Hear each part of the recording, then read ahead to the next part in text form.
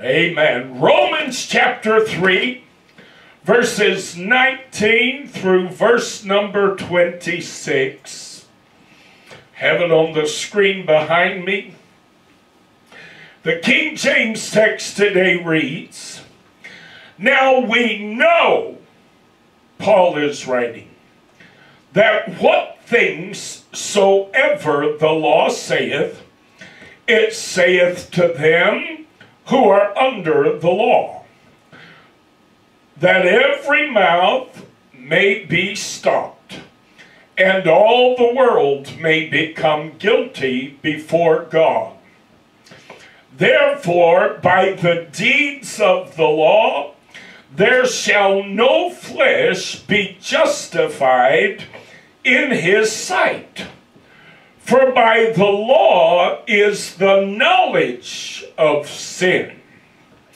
But now the righteousness of God without the law is manifested, being witnessed by the law and the prophets, even the righteousness of God, which is by faith of Jesus Christ, unto all and upon all them that believe. For there is no difference. For all have sinned and come short of the glory of God, being justified freely by his grace through the redemption that is in Christ Jesus, whom God hath set forth to be a propitiation through faith in his blood, to declare his righteousness for the remission of sins that are past, through the forbearance of God. To declare, I say, at this time, his righteousness, that he might be just, and the justifier of him which believeth in Jesus." Hallelujah. This is probably one of the least understood in truths of the Christian faith today. Grace. Grace today is the great compensation, and that is the title of my message, the great compensation. If you'll bow your heads with me one more moment today. King Jesus, lover of lost men's souls, Savior of all who would believe and obey the gospel of Jesus Christ, we thank you, God, for going to Calvary. We thank you, Lord, for providing for us what we could not possibly provide for ourselves. A means whereby we might stand holy, righteous, justified in your sight. Master, the word of God is so precious. It is today a treasure which you have placed in the hands of earthly men. Lord, today, how in the name of God can we possibly do your precious sanctified word any justice? How can we? How can we mere mortals deliver the divine word of God in such a fashion that it might bring hope, salvation, healing, deliverance to those who would hear and believe? How? Oh God, I know the answer. The answer is the anointing, the presence, the power of the Holy Ghost. And this preacher today, Lord, relies so heavily upon that anointing. I acknowledge today, God, how important the anointing is. Preaching from the Word of God is worthless. But by reason of the Holy Ghost anointing, preaching the Word of God is invaluable. It is precious. It is life-giving. Master, today send forth your word to heal. Help today, oh God, the preacher to deliver the word of God effectively, efficiently, in a manner, God, that is pleasing in your sight, in a manner that will bring forth fruit in the lives of the hearers. And help the hearers today, Lord, to receive this word. Let any misconceptions, any false teaching, any understandings that are contrary to the truth of your word, let them be dispelled, God, by reason of this word right now. In the name of the Lord Jesus Christ. Satan, you're a liar and the father of lies. We bind you this hour upon the authority of Jesus' name. And we cast you forth as dung. And we loose today the truth of God. For Jesus, our King, declares, you shall know the truth, and the truth shall set you free. Grant it today, Lord, for we ask it all in none other than that saving name, Jesus, Yeshua the Christ. Amen. Praise God and amen. Praise the name of the Lord. In the book of Romans, the Apostle Paul addresses the issue of grace. You will find that many of the references I will use in my message today will come from the book of Romans. It is not an accident this afternoon that the name that I was first given for my ministry as I embarked upon an LGBT affirming mission back in 1993, it is no accident that the name the Lord laid on my heart was Grace Oasis Ministries. Grace is the cornerstone of this ministry. And indeed, grace today is the cornerstone of the Church of Jesus Christ as a whole. In Romans chapter 5, verses 1 and 2, the Apostle Paul writes, therefore, being justified by faith, we have peace with God through our Lord Jesus Christ, by whom also we have access by faith into this grace wherein we stand, and rejoice in hope of the glory of God. Notice Paul said we rejoice in hope of the glory of God. In Romans 5, 1 and 2, Paul is talking to the church at Rome.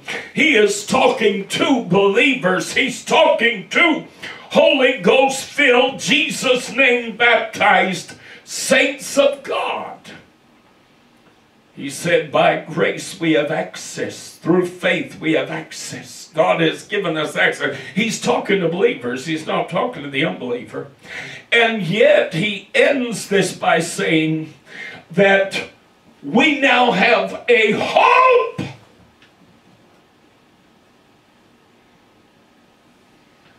And rejoice in hope of the glory of God. What does that mean? That means that even as born again children of God, even as Jesus' name baptized, tongue-talking, Holy Ghost filled believers, that we still have not achieved the fullness of glorifying God. Hadn't got there yet.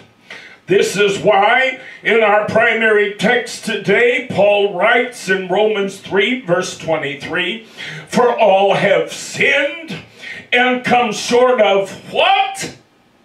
The glory of God. Is he speaking of unbelievers? Is he speaking of those who are unregenerate, those who are unsaved? No, he's speaking even of the believer. We all sin. We all fall short of the glory of God. And this is why in Romans 5 he said that we stand in God's grace by faith. We have access to his grace. wherein we stand, and rejoice in the hope of the glory of God. So you see, the glory of God is twice mentioned here.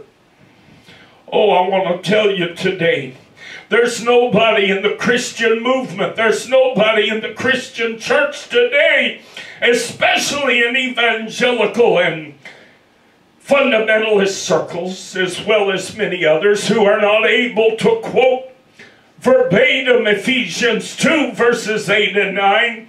For by grace are ye saved through faith, and that not of yourselves, it is the gift of God, not of works, lest any man should boast.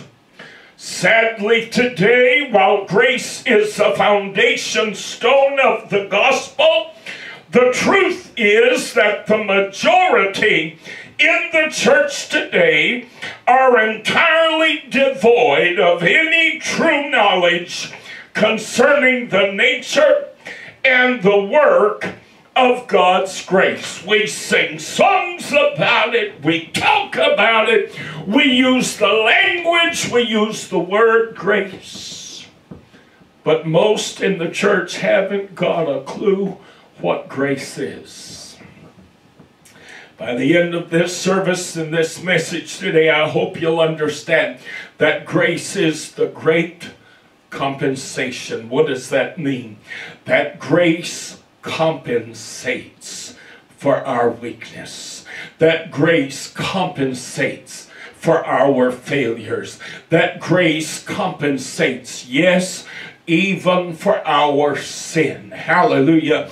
No sin, nothing can inherit the kingdom of God that is sinful. Nothing can inherit the kingdom of God that is unclean. There will be no unclean thing on the highway of holiness. Hallelujah. But I'm here to tell you today that we remain in a state of sinfulness. We remain in a state of ungodliness. We remain in a state of filth and misery so long as we remain in this human body. But the gospel of Jesus Christ has done something for us. The gospel of Jesus Christ has given us access to the kingdom of God. It has allowed us to be, our names to be penned in a book, the book of life. And we talk about the book of life as though when we stand in the judgment, you know, God's going to look down and will your name be there? There's an old song that says, will my name be there? And that, you know, we picture the book of life being cracked open at the judgment. Oh, but honey, I've got news for you today. The book of life will have already been cracked open long before judgment. The book of life will be cracked open on resurrection morning, as Jesus fills the eastern sky and the angels of God behind him, and he is prepared to receive all of the saved, all of those who have believed on him and obeyed his gospel unto himself. The book of life will be open, Tommy. Why? Because only the names that appear in there have been guaranteed resurrection with the righteous. Only the names in that book have secured their ticket on the glory train. Hallelujah. Only the names in that book have been guaranteed a place in the rapture and in the resurrection of the righteous. Because they were righteous, because they were perfect, because grace somehow scrubbed them clean and caused them to become perfect and sinless and righteous. No. No. You see, if you believe that grace is an active ingredient that somehow performs a work in your life of sanctification and perfection, and perfecting, I should say, then you don't understand grace at all. Grace is not about perfecting. Grace is not about sanctifying. Grace is about justifying. And the justification, according to the Word of God, occurs by grace. Listen to me, children. In the sight of God.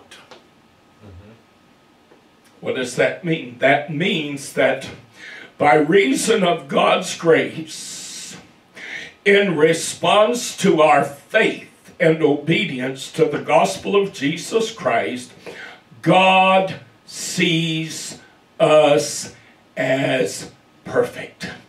God sees us as holy. Oh, hallelujah. God sees us as sanctified.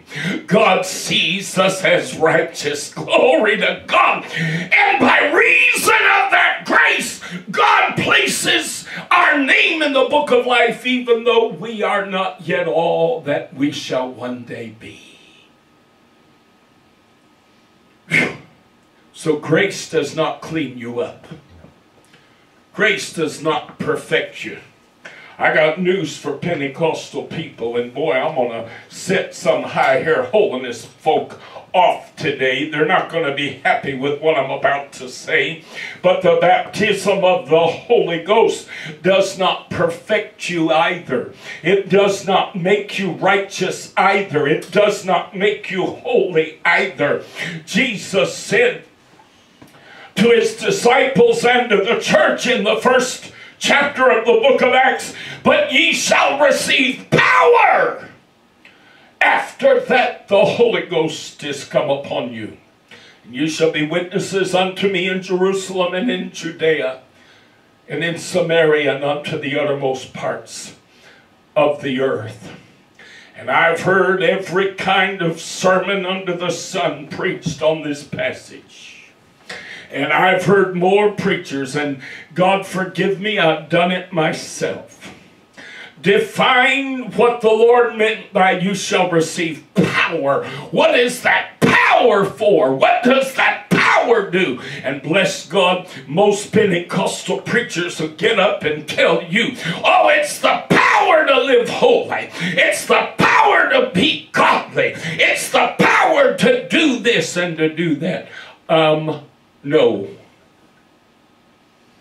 It's the power to accomplish that one thing that is necessary to your salvation. Jesus said, he that believeth unto the end shall be saved. He didn't say he that attaineth perfection.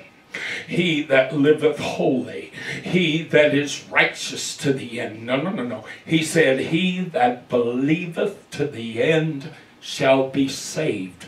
What then, if our faith is the thing that we must maintain to the very end in order to be saved, then what do you think the enemy is most after today in our lives? What do you think Satan most wants to attack? What do you think Satan most wants to make the people of God abandon? Their faith. He wants them to no longer believe in the accomplished work of Jesus Christ on the cross of Calvary. He wants them to no longer believe in the blood of the Lamb and in the power to wash away the sins of lost mankind.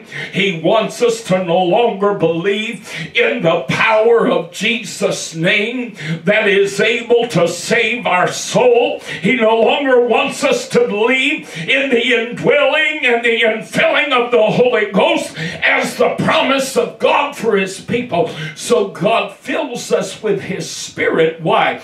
To make himself real to us in a way that helps us to maintain our faith and to continue to walk daily in our faith and to face every trial and every tribulation and every temptation that might come our way with the intention of causing us to abandon or to compromise our faith in a living God. That power of the Holy Ghost helps us to face every attack of the enemy so that our faith remains intact. Oh, I may fail. I may fall. I may falter. I may say something I ought not to have said. I may do something I ought not to have done. There isn't a Holy Ghost-filled, Jesus-name baptized believer in the world who hasn't done something stupid or said something sinful or done something wrong and ungodly and unrighteous since they've been filled with the Holy Ghost. There's not a one of us, if we'll be honest, who has not failed God and fallen short of the glory of God since we've received the gift of the Holy Ghost. But in spite of that failure, in spite of that fall, our faith remained intact. Oh, hallelujah. When others might have been laid out flat, when others might have been knocked out by that punch, the Holy Ghost-filled believer dusts him or herself off, gets up, and keeps on plugging. Hallelujah to God. Why? Because we've been endued with power from on high. Hallelujah. And that power is there to empower us to hold fast to our faith in spite of anything that might come against us.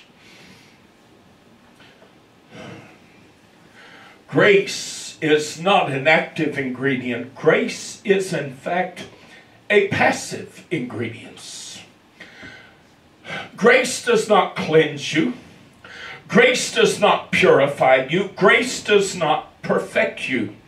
Grace compensates. You'll look today at the illustration I have for my message, and you'll see a young man standing there, and in the background, in the shadows, is a large muscular figure.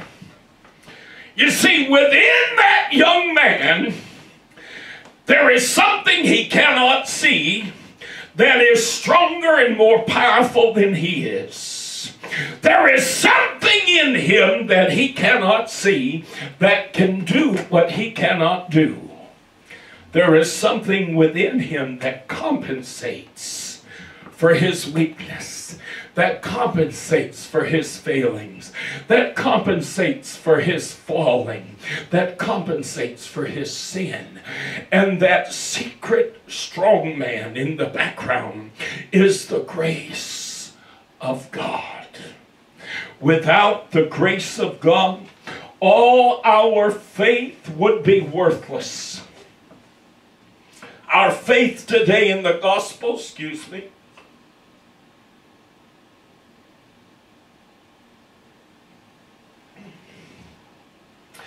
our faith today in the gospel would amount to little or nothing were it not for the grace of God. Grace means unearned, unmerited, undeserved,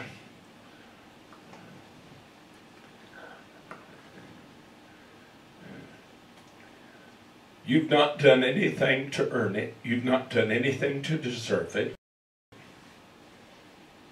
Favor. God responds to our faith with unearned, unmerited favor. He responds to our faith, not to our actions. He responds to our faith with grace. Hallelujah. It is therefore being justified by faith we have peace with God. I'm going to tell you something today. If you have believed this gospel and obeyed this gospel, and you still are struggling, and you still go to bed at night with all kinds of doubts and all kinds of condemnation, then you haven't understood this thing right. You haven't gotten this thing right. No, we now have peace with God. Because we have been justified by faith, we have peace with God through our Lord Jesus Christ. By whom also, by who? Jesus Christ. We have access by faith into this grace. So it is faith that allows us to then access God's grace. Do you follow what I'm saying? It's not about works. It's not about actions. It's not about what you do or don't do, or how you do it or how you don't do it. It's about what you believe. Now, I do not want, and I want to make this statement early in the message today, I don't want anybody to run out and say, oh, Pastor Charles said you can live like a dog and be the biggest sinner in town, and God's grace will cover you, that there's no requirement in the book, in the Word of God, for a child of God to live right and to act right. Now, that's not at all what I'm saying. The Word of God said, what shall we continue in sin that grace might abound? God forbid. You do not live like a sinner simply because grace exists and grace is there. No, it doesn't work that way. But I don't live right. I don't try to do right. I don't try to act right. I don't try to live up to God's standard for His people because I'm trying to make heaven. I do that so that I can be a servant of God. Listen to me, children. Who is profitable. You see, what good are you doing to the kingdom of God? What good are you doing for the kingdom of God if you're out there living like a dog, whoring it up, drinking it up, drugging it up, doing all the things the world does, doing things the way the world does them? How are you benefiting the kingdom of God? Don't you know that the first principle for believers is that we are to do what? Seek ye first the kingdom of God. What? And His righteousness. Why? And all these things shall be added unto you. If you want the best life as a child of God, then you know that the best life comes by doing things God's way. Right. Now, we don't live a sinful, ungodly life just because the grace of God is there. We don't earn our way into heaven either by reason of our works and actions. But that doesn't mean that these two things do not coexist. The grace of God and our doing right and acting right. No, they coexist. But they coexist because as a child of God, part of believing God, part of believing on the Word of God and believing the gospel is knowing then that God's way is the best way. Jesus Christ said, I am come that they might have life and that they might have it more abundantly. If you want the best life you can have, honey, then the best thing in the world you can do is do things God's way. Seek ye first the kingdom of God and His righteousness, and all these things shall be added unto you. And if along your journey things fall short, if along your journey there's something in your life that in fact displeases God, or if there's something in your life that doesn't quite match up and doesn't quite add up, don't worry about it. God's grace is sufficient. Hallelujah. God's grace is the great compensator. God's grace compensates for our weakness, for our failures, for our faults, and for our sins. In 1 John 3, 1 through 3, the Word of God declares, Behold, what manner of love the Father hath bestowed upon us, that we should be called the sons of God. Therefore the world knoweth us not, because it knew him not. Notice, it knew him not. Knew, past tense, him not. Who did it not know? Who is the subject of this sentence? The Father. So it says, it didn't know the Father. It knew him not. Beloved, now are we the sons of God. And it doth not yet appear what we shall be. So we're now the sons of God, and yet it doesn't yet appear what we're going to one day be. But we know, hallelujah, we know when he shall appear. Who is the subject of this sentence? The Father, hallelujah. When he shall appear, we shall be like him, for we shall see him as he is. And every man hath this hope in him, and every man that hath this hope in him purifieth himself, even as he is pure. You can't be in love with Jesus without wanting to be like Jesus. You cannot live for God without wanting to do those things that please the Lord. I've been in a relationship with Tommy now for over 19 years. I got news for you. I do things all the time with the express intent and purpose of making Tommy happy. Doesn't have a thing in the world to do with me. Doesn't have a thing in the world to do with what I want to do. Doesn't have a thing in the world to do with what I want to spend my money on. Doesn't have a thing in the world to do with how I want to spend my day. Hello now. No. You can't love somebody, you can't care about somebody, you can't be in a relationship with somebody without wanting to please them. Do you hear what I'm telling you now? Well, the same is true of our relationship with Jesus Christ. You can't possibly be in relationship with him and still be out in the world living like a dog.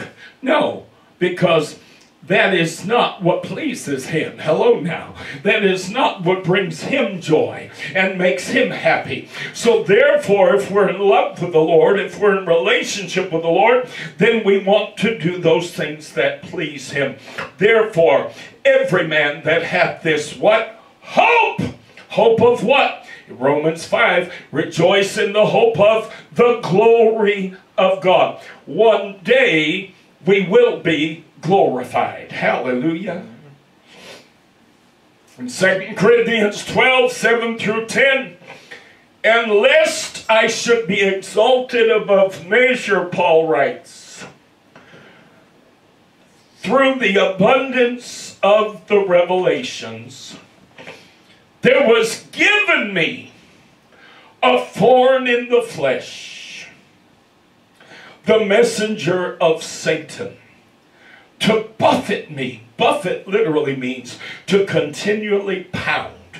It's like a beating, to beat me, lest I should be exalted above measure. For this thing I besought the Lord thrice, 3 times, that it might depart from me. And he, the Lord, said unto me, my grace is sufficient for thee, for my strength is made perfect in weakness. Most gladly, therefore, will I rather glory in my infirmities, that the power of Christ may rest upon me. Therefore I take pleasure in infirmities, in reproaches, in necessities, in persecutions, in distresses for Christ's sake. For when I am weak, then am I strong. Grace is the great compensation. Grace compensates. Hallelujah. Paul asked God to remove this thing from him that he identified as sinful. He thought of it as demonic, sent from Satan. But he said, but there was given unto me. Here's something in his life that he looked upon as being demonic and evil, and yet he never said, the enemy attacked me, the enemy. He said, no, this was given unto me. In other words, what have I talked about? How many times have you heard me talk about believers always blaming the devil, always blaming the devil? Paul's saying, no, God gave this to me. God allowed this in my life. Oh my goodness. Why, gay person, do you know today, God allowed you to be gay. God allowed you to be who you are. Hello now. Why?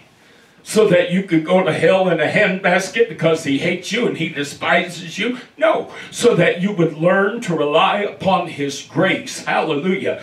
That you would do the best you could with what you got, and that you would believe him and trust in his gospel and put your faith in his grace. And grace will be for you as it is for any believer. The great compensation. It will compensate for your sin. It'll compensate for your weakness. It'll compensate for your failure. So you see, this is why I don't argue with people who want to argue with me about whether homosexuality is sin or whether it's this or whether it's that. I say, folks, you know what? If you understood grace, it wouldn't matter. Your argument is a moot point. You can identify. I don't agree with their way of looking at it, but you know what? If you want to believe that, fine. I could care less, because in the end, if you understand the grace of God correctly, then you'll understand that I am standing on holy ground. Hallelujah to God. I am standing on a firm foundation. Praise the name of the Lord. Because I'm trusting in God's grace. I'm believing in God's will. I'm just tearing stuff up today, aren't I? I'm believing in God's divine favor. Amen. Praise the name of the Lord. Let's continue this afternoon. Almost done, I think. Amen. Grace is not a means whereby we are perfected or made holy. Grace is the means whereby we have access to the hope and the promise of one day being perfected. The church has contorted the message of grace and made it as much begotten to works as was the law of Moses.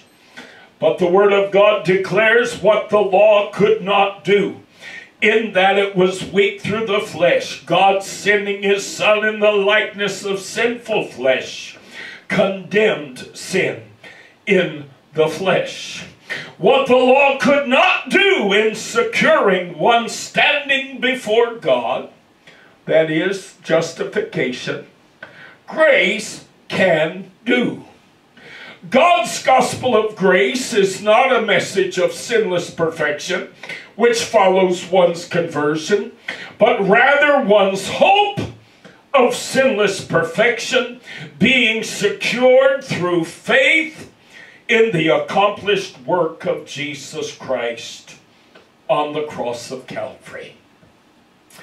That faith is the ingredient which then activates God's grace or his unmerited favor on our behalf. Grace does not help us do anything. Grace does on our behalf. It does not help us do anything. It does on our behalf what we are incapable of doing.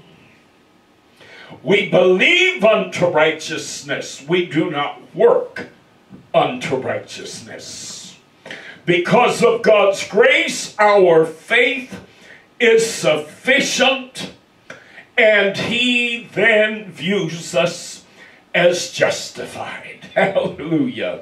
Romans 5:12 through 17. Wherefore, as by one man sin entered into the world, and death by sin, And so death passed upon all men, for that all have sinned.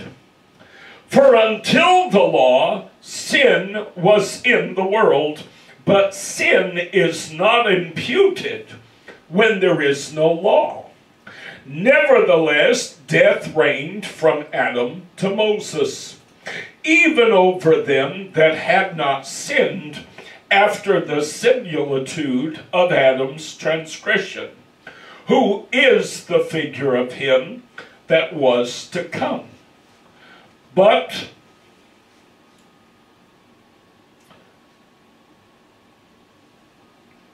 not as the offense, so also is the free gift. For if through the offense of one many be dead, much more the grace of God and the gift by grace, which is by one man, Jesus Christ, hath abounded unto many. And not as it was by one that sinned, so is the gift. For the judgment was by one to condemnation, but the free gift is of many offenses unto justification. For if by one man's offense death reigned by one, much more they which receive abundance of grace and of the gift of righteousness. Did you hear me? The gift of righteousness. The gift of righteousness. A gift is given. It is not earned. Right. If it is earned, it is not gift. It is a payment. Right.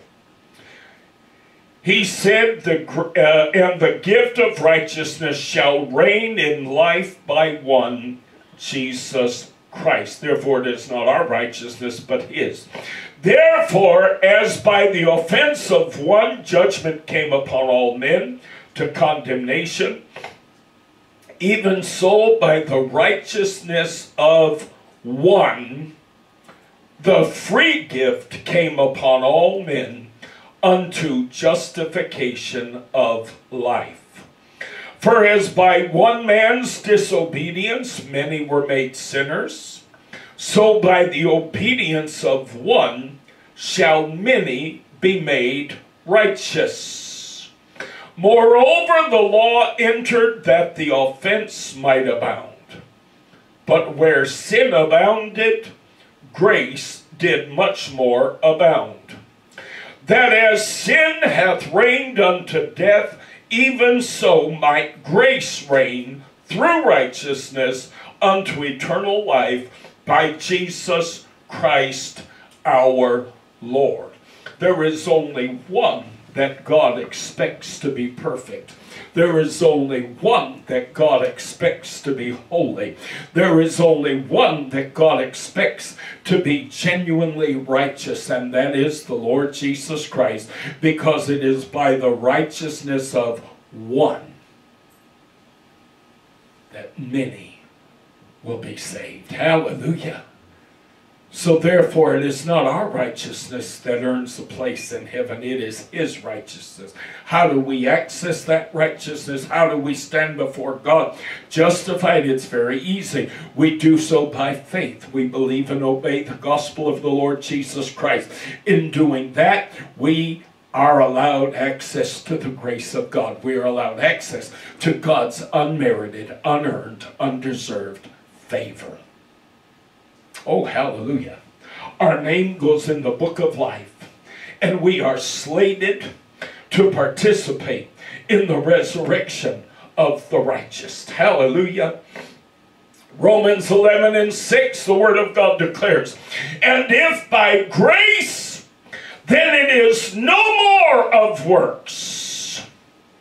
Otherwise, grace is no more grace. But if it be of works, then it is no more grace. Otherwise, work is no more work. What is Paul saying? In a nutshell, you can't have it both ways. It either has to be by reason of your actions and your deeds and your conduct that you attain righteousness, or it is by grace. It cannot be both ways. Because the minute you begin to try to earn heaven, you put yourself under the law. You put yourself in a position where the law is over you, and you abandon altogether the concept of grace. Why? Because grace is not active, it is passive. Hallelujah. Grace is based on our ability to obey, to believe and obey the gospel, thus accessing that grace. But if you're not simply believing and obeying the gospel, and you're putting your confidence in works and doing all the right things according to some edict or some law or some set of rules or standards, then obviously you're not working within the realms of grace, because grace relies entirely upon faith. My goodness, have mercy. In Romans chapter 4, verses 2 through 5, for if Abraham were justified by works, he hath whereof to glory, but not before God. For what saith the Scripture? Abraham believed God, and it was counted unto him for righteousness. Now to him that worketh is the reward not reckoned of grace, but of debt. If you work, then that means God owes you salvation, because after all, you put in the work. But to him that worketh not, but believeth on him that justifieth the ungodly. Who is justified?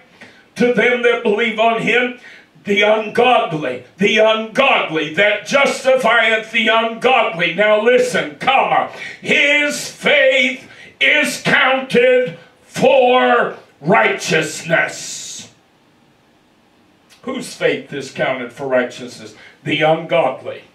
The ungodly who have done what? Who have believed on him. Hallelujah. Galatians chapter 3, verses 1 through 5. Stand fast, therefore, in the liberty wherewith Christ hath made us free, and be not entangled again with the yoke of bondage. Behold, I, Paul, say unto you, that if ye be circumcised, Christ shall profit you nothing. For I testify again to every man that is circumcised, that he is a debtor to do the whole law. Listen to verse 4, Galatians 5. Christ is become of no effect unto you, whosoever of you are justified by the law. Listen, comma, ye are fallen from grace. Every time somebody comes to you and they've got some little law, some little rule in the Word of God, and they let you know you can't possibly make heaven because you do this, or because this is in your life, or because, and they come at you with it, and it's, oh no, the law said thus and so. Honey, I got news for you. The minute you feel that you are obligated to honor one point of the law, you become obligated to honor the entire law. And Christ is no longer of any effect for you. Why? Because at that point, you have abandoned faith, and it is faith that accesses grace. Hello now. Oh my goodness. He said, Christ is become of no effect unto you, whosoever of you are justified by the law. Ye are fallen from grace. Verse 5, Galatians 5. For we through the Spirit wait, listen, for the hope of righteousness by faith. It doth not yet appear what we shall be. Now are we called the sons of God. Every time we call ourselves a son of God, every time we say, I'm saved, every time we say, I'm sanctified, every time we say, I stand among the righteous, we are making a declaration by faith. We are not making a declaration of fact. That's right, yeah. Every time you say, I'm saved, and I know that I am. I'm saved, and I know that I am. I'm saved, and I know that I am. You are making a declaration of faith. You hadn't yet been saved. You won't be fully saved until redemption is complete. If I go to the dog pound, if I go to the local facility that cares for animals that need to be adopted, and I go in and I find an animal that I love and I say, I want that dog, I'm going to take that dog home, I'm going to rescue that dog. That dog is due to go in and be euthanized because it's been here now for a certain length of time, but I'm going to rescue that dog. And I sign off and I pay the fee that needs to be paid to adopt that dog. And I tell the person, now listen, I'm going to come back for that dog. That dog is mine. I'm saving that dog from being destroyed. And that person says to me, yes, sir, that's fine, but we must have you take him by such and such an hour on such and such a day. And I say, okay, I'll be back. Now, I've paid for it. I've signed for it. Everything that needs to be done has been done. Has that dog yet been saved? Can I now go out and say to people, oh, I saved the dog from being destroyed. I saved the dog from being put down and euthanized at the pound today. No, I cannot. Not until I have redeemed the dog. Not until I have gone and completed the entire contract and completed the entire excuse me? I said arrangement. Arrangement, amen. Not until I've done everything. Do you follow what I'm telling you now? And this is what people don't understand about salvation. Salvation in this life is about faith. Faith accesses God's grace, but our salvation will not be complete. The Word of God said the baptism of the Holy Ghost is a down payment on our redemption. It's a down payment. It's like going to the car dealer and saying, I want that car, I like that car, I want that color, I want those features, I want that exact model. And you get a contract and they put on that contract the vehicle identification number for that specific car. That is the car you want. And you make a down payment. Now you've secured that car for yourself. But is that car yours? No. You hadn't paid for it yet. You hadn't finished securing the finances. You haven't driven off the lot. You can go out and tell people, I bought a new car, I bought a new car, I bought a new car. But if the bank won't finance you, have you bought a new car? No. You haven't bought nothing. You just signed a contract saying you wanted to buy a car. But until that vehicle has been picked up and redeemed, as it were, then it has not been purchased. Do you follow what I'm telling you now? We have the earnest money, the earnest of the Holy Ghost in our lives today. And at the redemption of the church, at the rapture of the church, at the resurrection of the righteous, God is going to redeem, the word of the Lord said, his purchased possession. That's when he's going to take his purchased possession. And at that moment, you will be fully, completely, undoubtedly, eternally saved. Hallelujah. And the devil will never be able to reverse nothing. He will never be able to turn that thing around. He will never be able to lay his hands on your soul. Hallelujah. Because you will have been fully saved. But until then, we've got to maintain our faith. Because it's our faith that accesses God's grace, his favor, And it is that grace that is the great compensation. It compensates for anything in our life that is lacking. Anything in our life that would cause us to stand before God as impure, unholy, ungodly, unrighteous.